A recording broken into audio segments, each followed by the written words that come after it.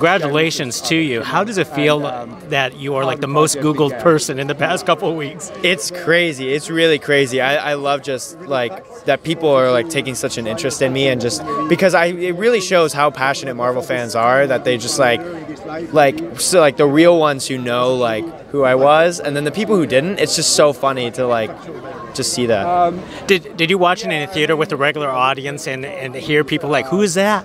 Well, yeah, I saw it in the premiere, and then I had to see it once with my friends, and it was just really funny to hear some of the reactions. Just like, what?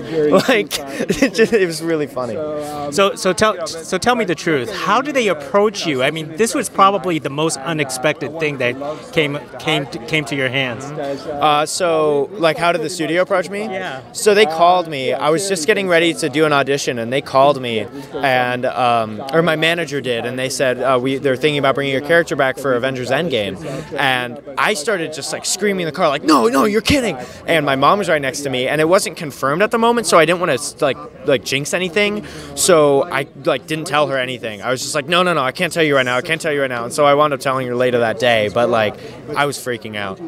Wow, that's awesome. And what upcoming projects do you have that's not going to surprise everybody? Well, I am.